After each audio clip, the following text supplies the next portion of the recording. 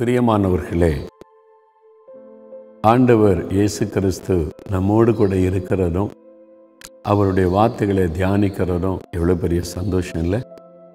நான் நின்று கொண்டிருக்க அந்த இடம் தேவனுடைய மாளிகை. தேவனுடைய ஆலயத்திற்கு ஒரு பெயர் தேவனுடைய மாளிகை என்று வேதத்தில் பார்க்கிறோம். இந்த இடம் ஜெபத்திற்காக அர்ப்பணிக்கப்பட்ட இடம்.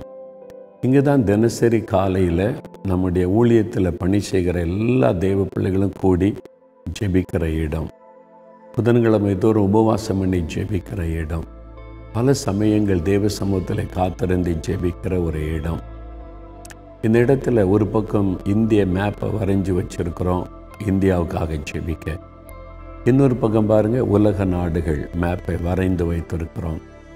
நான் இங்கே வந்து ஜெபிக்கும்போது இந்திய படத்துக்கு முன்னால் நின்று ஒரு மாநிலத்திற்காக ஜெபம் பண்ணுவேன். தமிழ்நாட்டில் இருக்கிற ஒரு மாவட்டத்துக்காக ஜெபம் செய்வேன். அப்புறம் இந்த மேப்புக்கு முன்னால் நின்று உலகத்தில் உள்ள ஒரு நாட்டுக்காக குறிப்பாக ஜெபம் செய்வது. அந்த மாதிரி ஜெபிக்கும்போது ரொம்ப சந்தோஷமாக இருக்கும். ஏன்னா அது ஒரு கருத்தான ஜெபமாக இருக்கும். ஒவ்வொரு நாளும் அப்படி ஒவ்வொரு நாட்டுக்காக ஜெபிப்பது. தேவ சமூகத்தில் அந்த மாதிரி ஜெபிக்க பழகுங்க. உங்கள் வீட்டில் கூட ஒரு வேர்ல்டு மேப்பை வாங்கி வச்சுக்கலாம். இந்திய மேப்பு, தமிழ்நாட்டு மேப்பை வாங்கி வைத்து கொண்டு ஒவ்வொரு நாளும் ஒவ்வொரு காரியத்துக்காக நீங்கள் ஜெபிக்கலாம்.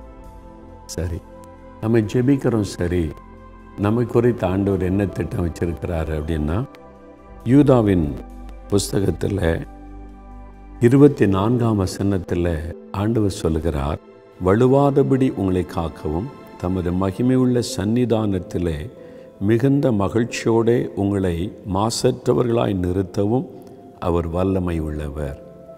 ஆண்டவரை குறித்த ஒரு அழகான வார்த்தை பாருங்கள். வலுவாதபடி நம்மை காக்கிறவர், அவர் உங்களை காத்து கொள்ளுவார்.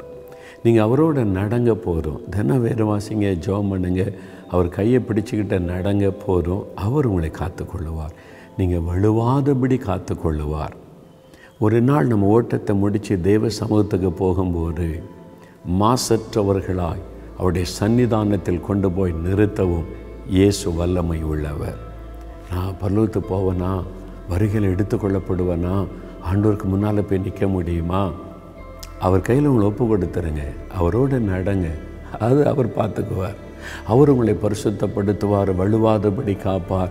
உங்களை மாசற்றவளாய் கொண்டு போய் சன்னிதானத்தில் நிறுத்த வேண்டியது அவருடைய பொறுப்பு.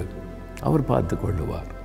அவரை சார்ந்து கொள்ளுங்க போகிறோம். அவர் கருத்தை பிடிச்சு நடக்க ஆரம்பிங்க. அவர் சொல்கிறதெல்லாம் செய்யுங்க. அவங்க ஜெபிக்க சொல்கிறதுக்கு ஜெபம் பண்ணுங்க.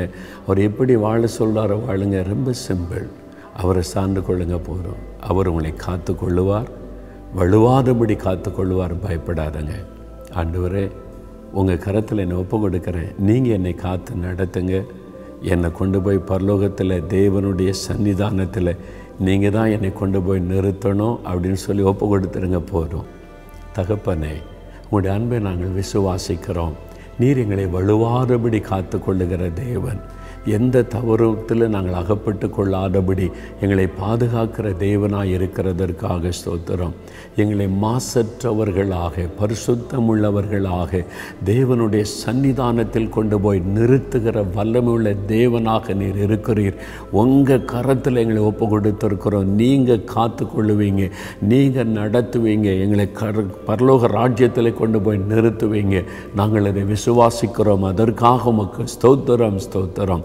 இயேசு கிறிஸ்துவின் நாமத்தில் ஜெபிக்கிறோம் பிதாவே. ஆமேன், ஆமேன்.